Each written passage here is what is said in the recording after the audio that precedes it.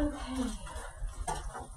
Well, since we have a couple of minutes before we get started, I just would like to kind of take full and figure out, like, in your teaching, what ages you have and what you're and telling us your name, that's fine, and then what grade you teach and when your time frame for teaching is. Okay, so I'm kind of weird right now. I'm not really teaching anything. I help a little bit in the children's church, which is a multiple of ages from 4 years to 4th grade, I think. But what I'm really thinking, the lens I'm looking at this through today is in Honduras, where we're missionaries. Again, we came to my son. Just culturally, it's super different there, and so a lot of times the kids, by the time they get to us in Sunday school, they really haven't had a lot of structured instruction before. Okay. And so, yeah, that's all I'm saying about that. Gotcha. Okay. Hi, I'm Kathy. I'm from North Point in Sandusky. Okay. And I teach Sunday school and also junior church. Okay. Anywhere from age 4 all the way up to 11. Okay, so you have a good gap. And are those always all together? So when you say, okay. Yeah, because we don't have enough volunteers. No, we understand. The Lord has just recently blessed us to be able to break that out. So yes. I'm Deb, and I help out with Kathy. Okay. You know, kind of every time I work together. Fantastic. She does the junior church now, but Sunday school. Okay. Do you have to teach all the time both of those classes, or do you get a break? Okay. Okay. Yeah, I do have help in junior church. Okay. Which they're going to start taking one Sunday a month. Good for you. I was getting ready to advocate for you to find somebody who maybe just take one. Good. That's awesome. Okay, good. Sir? Birth to death. Okay. I'm really hoping you can throw in a managing unmanageable senior citizens segment in here too. I'm not gonna even touch that one. No, I'm sorry. I'm the family discipleship pastor, so it varies from time to time. But Right. Okay. Ms. Laura? And I don't actually teach any children's ministries. I work more with the teenagers, but I disciple and counsel a lot of young moms. And so that's kind of my thoughts for this, because it's been a while since I've had young ones, so just to refresh a little bit. Lovely. Hi, I'm Brian. I'm here at Crest Point, currently involved in Awana. Okay. So we help out with cubbies, 4 and 5-year-olds. It's a lot of fun. Is that still Wednesday nights? Yes. Okay, so after a day of school then. Okay. All right. I'm Rebecca from Cross Point, and I teach 4 through 6-year-olds. Okay. Sunday school? Yes. Okay. All right. I'm Katie from Cross Point as well, and I teach in the children's church program, and so that's like 4 years to 3rd grade. Okay. All right. I'm Amy. I teach the nursery, which God has a great sense of humor, because I don't like babies. But most of them aren't babies anymore now. Yeah, they're a little bit older now. Yes, they are. So, but I did have Vivi the other day. Okay. So, and then on Wednesday nights, I teach our class, the 3 to 5-year-olds. I'm Anita. I'm an unmanageable senior citizen. That's why I wasn't leaving you to touch that. Because Miss Anita's in here. I am blessed though to teach 6 and 7-year-olds Sunday morning in the Sunday school hour. Okay. All right. Fantastic. With 25 seconds to go, it's 11 o'clock. So that was spectacular. All right. Let's open in prayer, and then I'll introduce myself and we'll get started. Lord, thank you for this morning and for the opportunity to look into how we can be better teachers to help our students understand your word. Lord, I pray that you would help us to remember the message of the gospel and the power that it has to change lives as we talk about possibly some unmanageable children or teenagers and some things that we can do to help in those situations. In Jesus' name, amen. Okay. So I'll introduce myself real quickly. My name is Rebecca. I am married to Stephen, the main stage speaker this morning. We've been married for it'll be 19 years in August, and we have 4 getting ready to turn or have already turned within a 6-week period. So 16, 13, 12, and 9. So we have almost 19 years of experience in ministry. We actually went to school in Florida, and we met there. And then the Lord actually brought us to this church in 2000, and we were here for 4 years. We've taught in all of, well, Stephen is mostly youth, young marrieds, and then adults. I've taught from nursery. I share a quarter sometimes with Miss Amy, and we teach nursery age. And I've taught all the way through teenagers. I have an education degree, and I guess that's about all you need to know about me. So let's get started. And I want us to keep this in mind, and that is this, that in our teaching time, every time we are with our kids, that communicating the gospel of Jesus to them is of utmost importance. It is the main thing we do. So whatever method we choose to do that, our message of the gospel should never change. And sometimes our methods will have to be varied because we might have children that we would consider unmanageable or challenging. So I want to look at the definition of unmanageable. I thought this was interesting. And the definition of unmanageable is this: not manageable. So for a moment, could we please pretend that that part of the definition is not actually in existence? And we're going to call it unmanageable, and we're going to use the definition not easily restrained or governed or directed, not easily wielded, which I really like that definition. A little bit about us and our family. We live on 5 acres. We have lots of potential for animals. We just finished sending our 3rd steer to the butcher, so we have just chickens right now. But the name of our property is 4 Arrows Acres, and we chose that based on the Psalms passage about children being inherited from the Lord, and as arrows are in the hand of an archer. For us, that was just an exceptional verse to communicate what we want for our boys. We want them to be straight and well-fletched. Those are the feathers on the back, so that their mission and their point is always, or their target is always right there, ready to go. We want them to be able to be wielded. A professional archer can wield a bow and an arrow so that he hits his target every time. And so looking possibly at your children in your classrooms or your teenagers as arrows that God has given you the privilege to have time to maybe whittle off some edges and straighten up some fletches. So maybe this morning you could look at your unmanageables as a bent arrow or a sword that has some nicks out of it and needs some work so that it can be used to its best ability. But I want us to think that every child or teenager, and I may use the word child more regularly because that's usually where I am, but please know that applies to whoever you have, there's a sweet spot for all of them. There really is. Somewhere they learn best, and somewhere they are manageable. We just have to figure out where that somewhere is located. What is it for them that makes them motivated to participate, engage, listen, what you might call obey, follow the rules, stay in the boundaries. So this morning I want us to looking at the definition of not easily wielded, okay? We're going to work on the assumption that we can find that spot for each child. And I want us to think about the part that says not easily, because I know you guys are aware that preparation time is not an easy thing.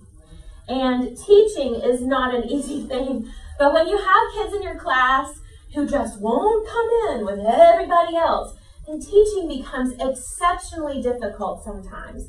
It's difficult for you as the teacher. It is difficult for that child who at that moment to you seems quite impossible. And then it's difficult for all the other kids. It's not easy for them either. So I want us to focus on a couple of things this morning that we talk about unmanageability, some causes for unmanageability, and then we want to look at some preventative measures for unmanageability, and then at the very end, if perchance your child maintains their unmanageability, how are we supposed to handle them when they just stay in that defiant stage and you just can't get them to budge? So I'm going to rattle off 3 things very quickly that I think are probably our most common problems for unmanageable children, and that would be 3 lacks. We lack routines and rules.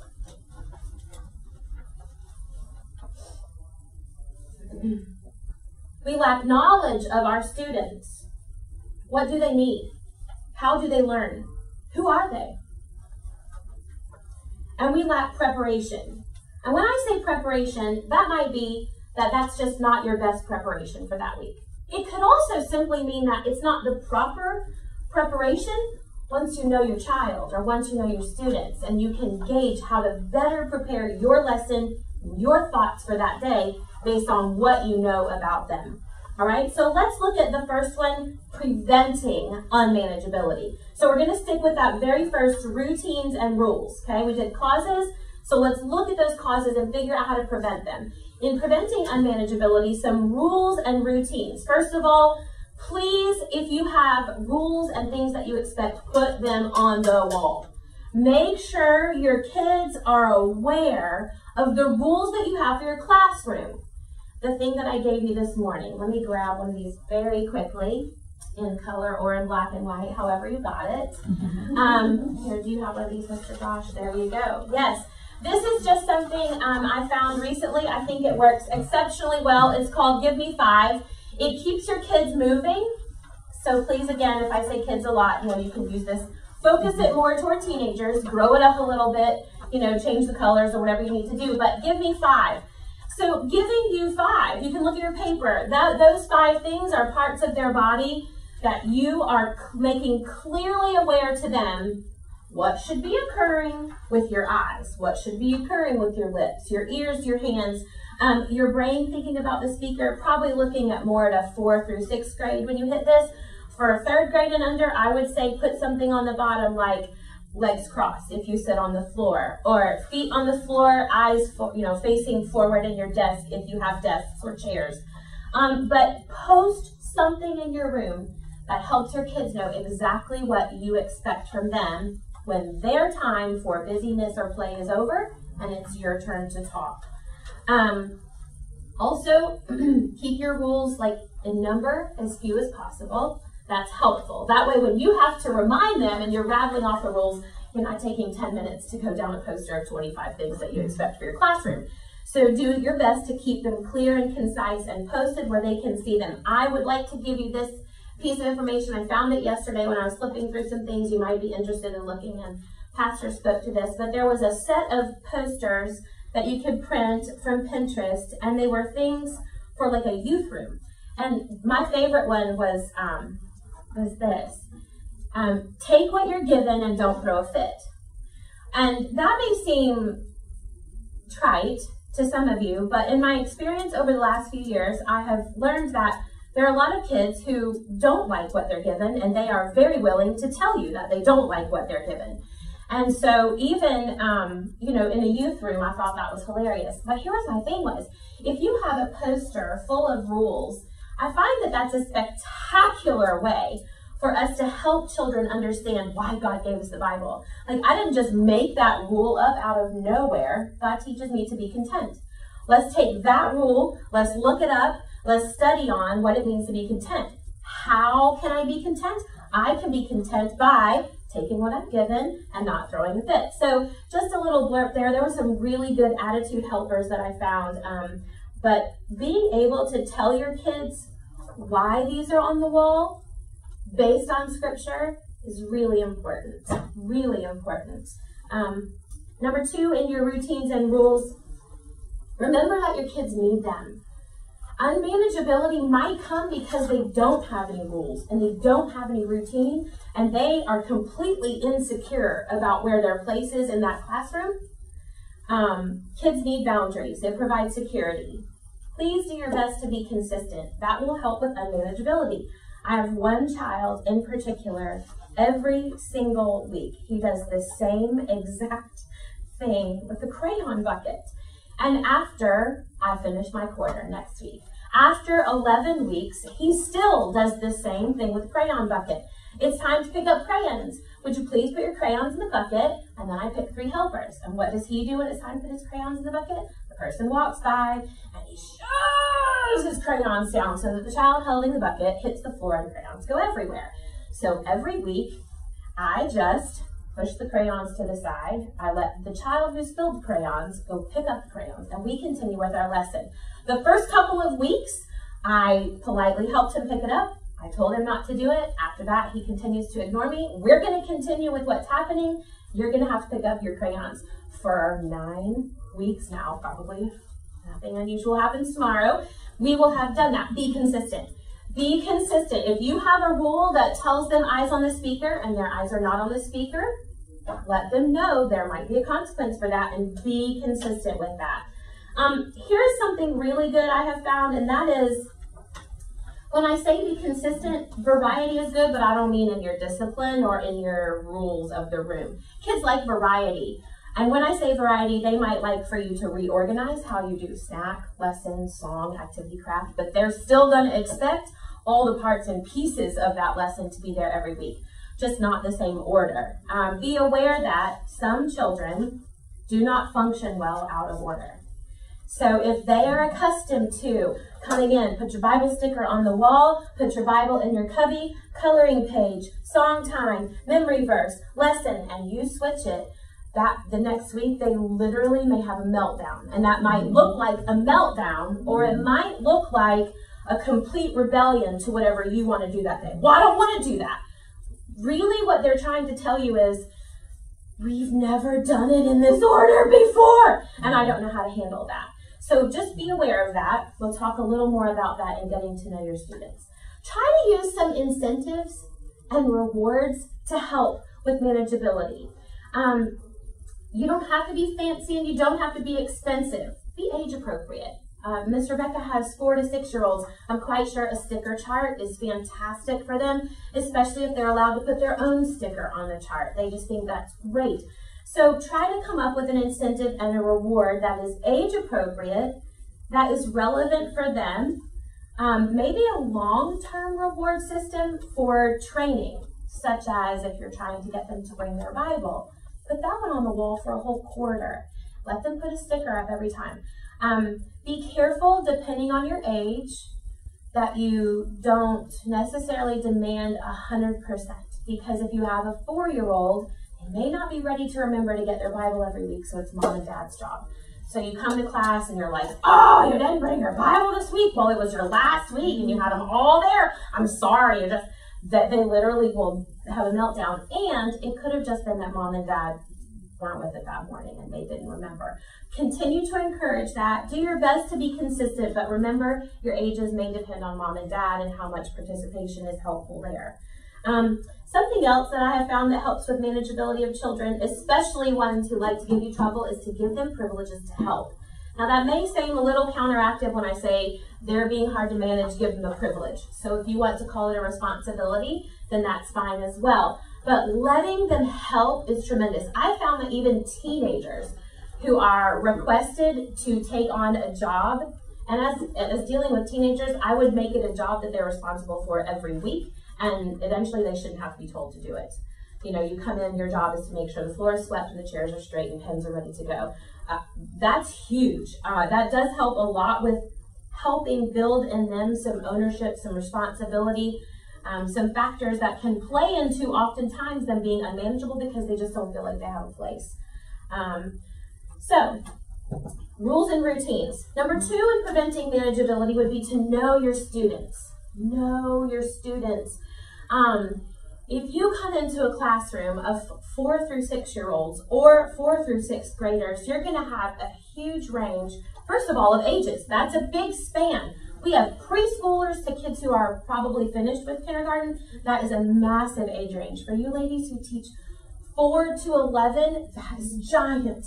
That is a really hard age range. So let me give you some tips on learning your students, which will then better help you prepare a lesson to be geared toward them being manageable for lesson time. And that is, what kind of learner are they? I believe in your handouts, I gave you a, yes, lovely. On the back of your Give Me 5 is a learning style questionnaire. If you would take that out, please. And, oh, let me look at my time so I make sure I'm not going to run late. You say that we did that 2:40. Yeah. Okay. We'll see if we can get done with this, and you guys can figure out what kind of learner you are. Go ahead and take the quiz, please. 1, 2, and 3 would signify 1 never applies to me, 2 sometimes applies to me, and 3 often applies to me. And if you take this quiz, please, and then we'll go through and look at what kind of learner you are, but this will help you with your students. So you guys take it, and then we'll move forward.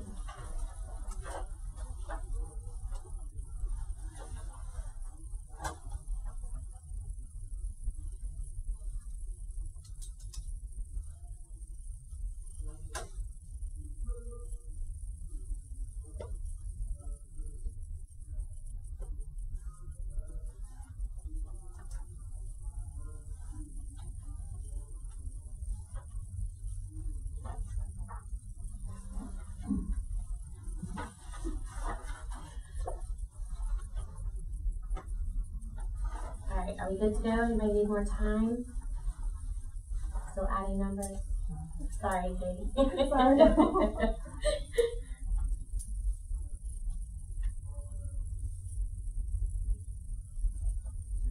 All right, let's take poll real quickly. If you are an auditory learner, raise your hand. Fantastic, which means none of you should come to class with less than at least 2 things in your hands, because you guarantee you're going to have children in your class who can't just sit it, look at you, and listen and hear anything that you said. They're going to look at you probably. They may listen to you, but what they take out of your classroom will be very little, very little. And I guarantee you they're going to be what you think unmanageable, because they need to be doing something, and you're just talking, and they're going to be doing something. So, auditory learners, none of you were. How about visual learners? Okay, 3 of you. Fantastic. So, things like videos, drawing on a board, that sort of thing, that works for them. Possibly paper that you would hand out, like I did for you guys to see this Give Me 5.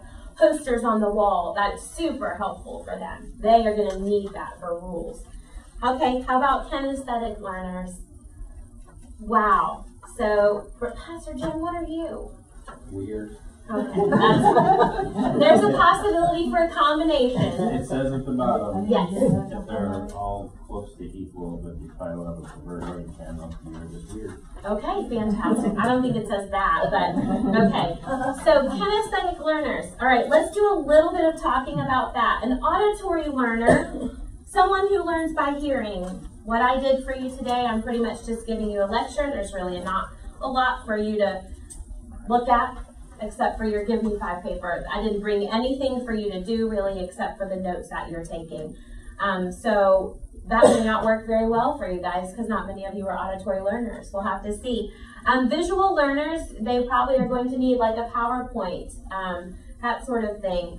Kinesthetic learners, I'm learning, it's interesting that it seems most of the kids today they're visual or kinesthetic learners. There are not too many auditory learners. There just aren't.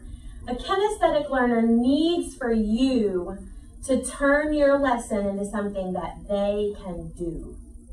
The last 2-3 weeks we've done Moses. That's been our lesson. So in class, we had a basket where we all carried Moses and put him in the basket. We carried the basket and we put it in the river. It doesn't have to be anything complicated or high preparation, but they need to be doing. Last week we did Moses parts the Red Sea. So I made giant gallon Ziploc bags with hair gel, and we put blue food coloring and glitter in it. So you zip the bag, tape it off really well, make sure all the air's out, flatten it out. And all the kids get a bag, and then they smash it out, and then they can push a path through the Red Sea. Then they can be the Israelites walking through the Red Sea. Then they can push the water back in on top of all the Egyptian soldiers as God pushed the water back on top of them. But that whole time of the lesson, they were playing with that. You may not think that they're hearing you, but almost every kid in class last week could tell me during review time exactly what happened. We camped by the shore, we split the water, we pushed. They all could do that because their hands have been moving to help with that lesson. You will probably have mostly visual and kinesthetic learners in your classroom, and your knowing that information should impact how you prepare your lesson, which will then impact whether or not you have a manageable child or an unmanageable child in your classroom. If you have a classroom full of kinesthetic learners and all you do is come in and read them the Bible story, they are going to appear to be unmanageable to you because they're not just sitting and listening to you. They can't do that. God did not wire their brain that way. Now, don't hear me say that we cannot teach them to obey. For these 2 minutes, we are going to sit and listen to God's word about what he says about the Red Sea for 2 minutes. You may have to remind them in that 2 minutes. No, it's not, we're still not done. Don't hear me say we cannot teach them obedience and learning to bring their body under subjection, which is something that Scripture speaks to, with the help of the Holy Spirit. Maybe your children are not saved yet, so don't expect them to have that Holy Spirit inside going, my teacher said sit still, you need to sit still. That's probably not happening. So, for your kinesthetic learners, for your visual learners, that makes a difference in how you prepare your lesson. And lesson preparation then should be geared toward them, which means it may be harder to prepare a lesson, because if you're not that kind of learner, then you don't know what that means. Pinterest, Google, they're loaded with ideas that can help hands-on things for your kids. An unmanageable child is most typically not unmanageable. They just need somebody to get on their sweet spot with them and help them learn where they learn. Something else I want you to think about when knowing your students is this: are they a boy or are they a girl? Let's be realistic. I happen to be biased toward boys. I have 4 of them. And then on Wednesday nights, I pick up 3 extra children, 2 of whom are girls, and I bring them to the house. We do school, homework, dinner, and then we go to Quest. And those 2 girls are becoming comfortable in my house now, and I'm learning what it's like to have a girl. And I don't really prefer it. So that is a huge difference in girls and boys. And let me share this video with you. If you would like to go watch this, I would highly encourage this. It's called War on Boys. It's a video, you can pull it up on YouTube, by PragerU. It's called War on Boys. It is a video that helps us to understand the hostility toward boys that's happening in our society today, and how we have structured our school environments and a lot of our public environments to lend themselves toward girls. Yeah. The feminism movement, there's a lot of things that plays into that. But the video is called War on Boys, and it's by PragerU. Boys are not typically meant to sit in a chair and look at you and listen and sit in a chair and color a picture and sit in a chair and use a glue stick. That is not what boys are typically meant to do. They're just not. So when you're thinking preparation for my lesson, how can I work toward something for the girls where we're going to be crafting, or where we're going to be making a snack, or where whatever girls do? I don't know a lot about what girls do. So whatever it is that they do, it's a more quiet, docile, most of the time, environment. When you're preparing, please think of boys. They will not want to sit the whole time. If all you can do is have them push their chair up and have them stand up when they're coloring, that is fantastic for them. That makes a huge amount of difference.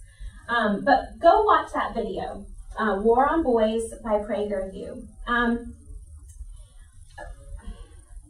God created boys and girls differently. We all know that, and we can say that, but I think as teachers we often forget that and how it needs to be applied in our preparation and our teaching time. So please make sure that one of the things you're looking at when you're saying, why won't this student listen? Well, maybe because you're teaching toward a boy style and you have all girls. Or maybe you're teaching toward a girl style and you've got half girls and half boys. So try to mix it, give something for all of them to participate in. It's really important. One of the things I'm learning with the kids that I have right now, we as teachers in the church environment today are doing a lot of parenting in teaching them things like, someone else is talking, it's not your turn, you need to sit down. Snack time is not a grazing fest. I think that's a pet peeve for me, but I struggle with kids who take their snack and just walk around the room. I'm like, what are you doing? We sit down to eat our snack. And so, but I don't, maybe that's okay at their house. But there are going to be places that these children are going to have to be one of these days, and they're going to be required to sit down and eat their food and listen to the person who is talking, and it will not be their turn to talk, or they'll be considered rude or asked to leave or whatever. And a lot of what we do in our classrooms is parenting. So please try to remember too that when you see unmanageable, it could be that what you consider common sense, like Stephen mentioned, is not common sense. It's common training. You were taught to do this. You taught your children to do this, but this family doesn't do it that way. And so it may be that you need to do a little bit of training. They're not unmanageable. They just don't know what they're supposed to be doing right now. Third thing when you're looking at preventing unmanageability is a family situation. I'm not going to talk a long time about this, but I think this one might be one that would be in the common sense venue of what's their home life like? Do we have both mom and dad? Do we have two moms and they're visiting? Do we have two dads and they're visiting? Do we have a single parent at home? Are we being raised by the grandparents? All of those options. What about, are we moving? Is there a new job for one of the parents? Is there a sibling, an older sibling who's struggling with it? Like all of these things can play into how you see behavior manifested in a child. So be aware of the family situation. I know it is probably difficult also to get accurate information sometimes on a family situation based on the age of the children that you have.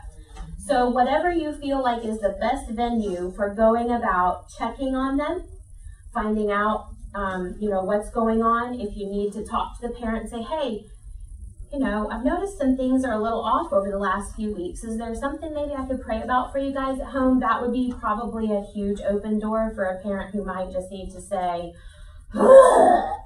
So be aware that sometimes what you're seeing as unmanageability isn't necessarily unmanageability. It's just them dealing and coping with what's going on at home.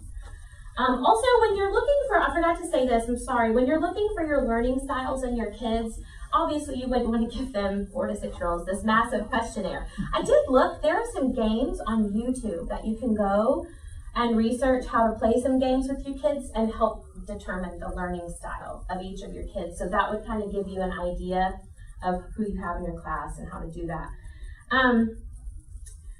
Let's see. Let me go back just for a second, make sure I covered that information.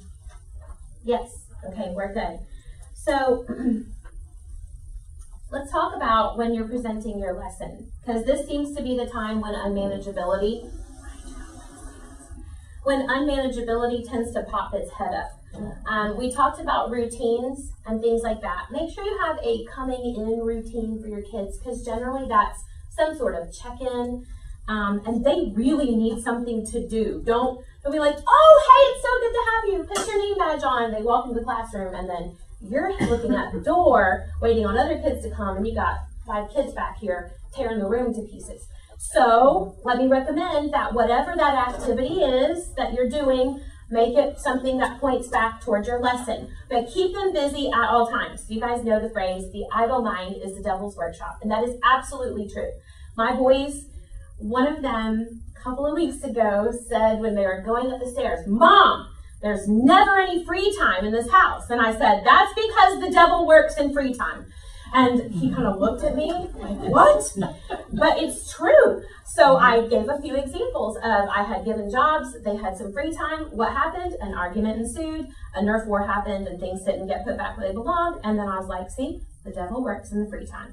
So be careful when you have what you would consider free time, not lesson time. Make sure that you are commanding every single minute of that time for your kids. Have something to keep them busy.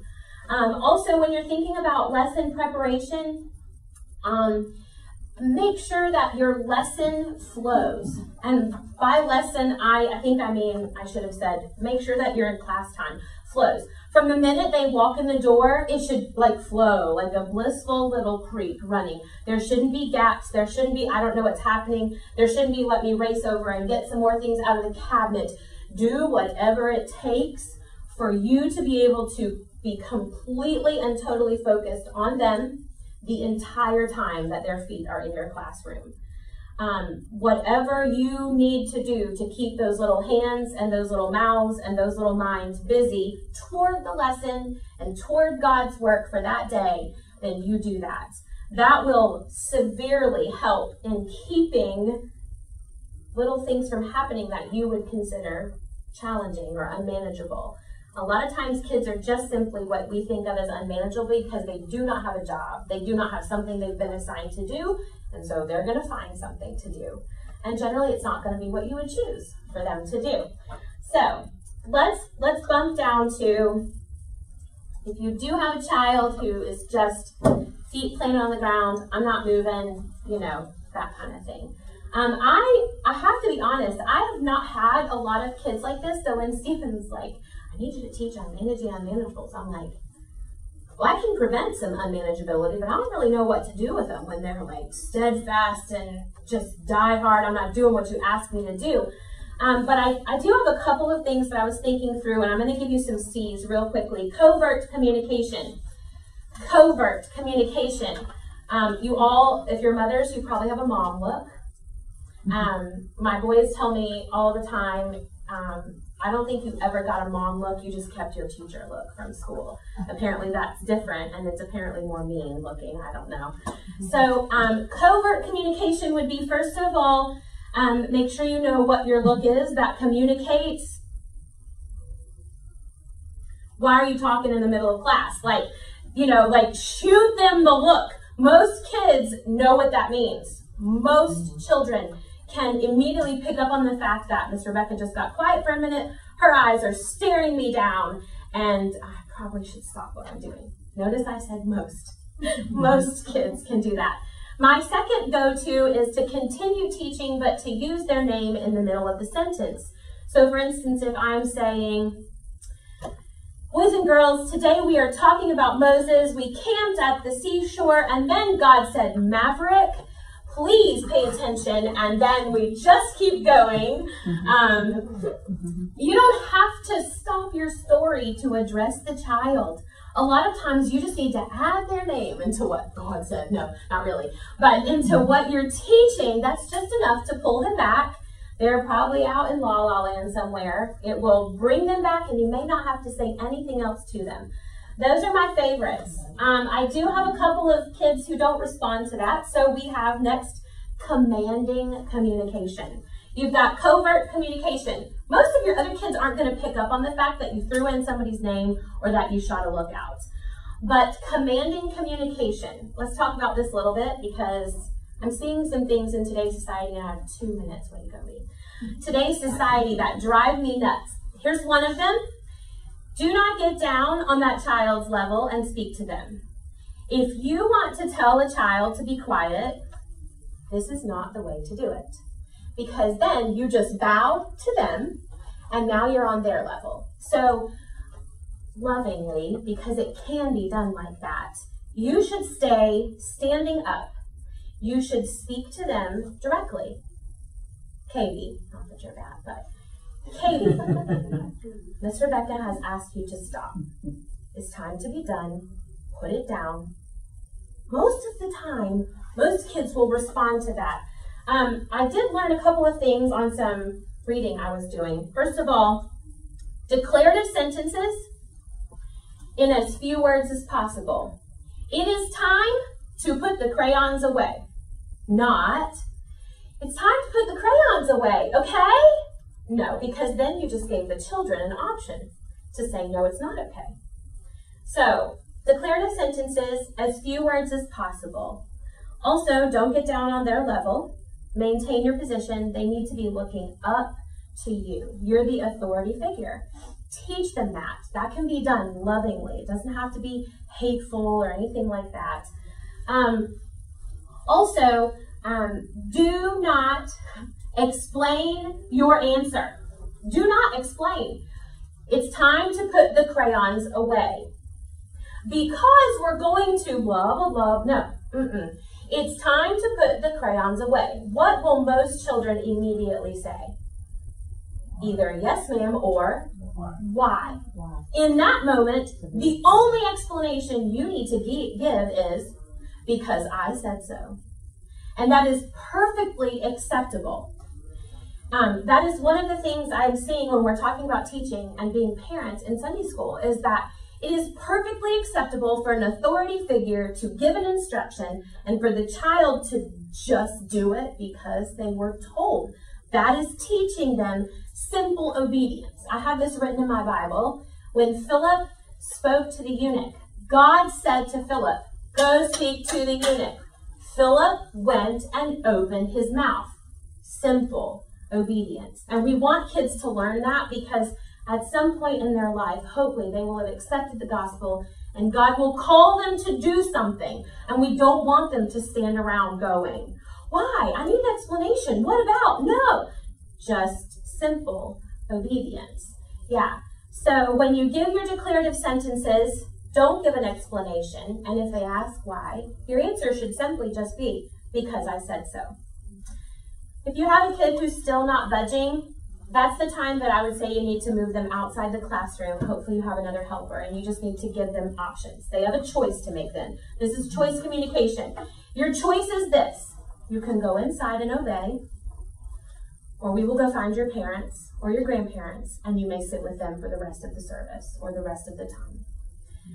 If that's the case, I would do your best to drop the child off with the grandparent or parent and not disrupt that adult as much as possible. Walk them to the room, leave them there, and then either find them immediately after service so you can communicate what happened, all of the process steps that were taken to provide as much opportunity for the child to come into the boundaries, or if you can't catch them after church, give them a phone call. But don't leave that unattended, but you also don't want to interrupt the adult in their class as much as possible.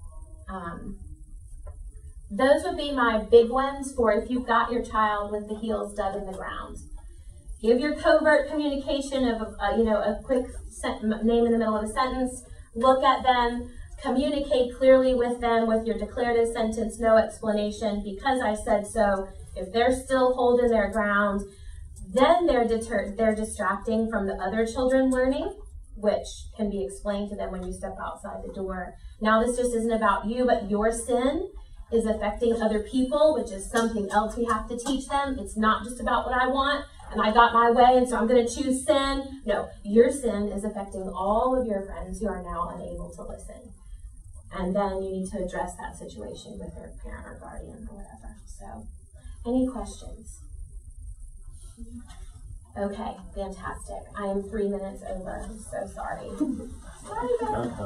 I know, right? Thank you guys very much. Thank you very much. If you have any questions, I'll be around the rest of the day, so we can chat or whatever. It actually went really fast. I know, which is my so help yourself to your next location, which, if I'm correct, is lunch.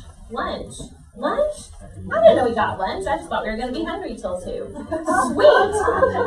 That's awesome. I'm really excited now. I would have let us out earlier if I'd known lunch was fast. You guys could have been there first. Oh, I know. I just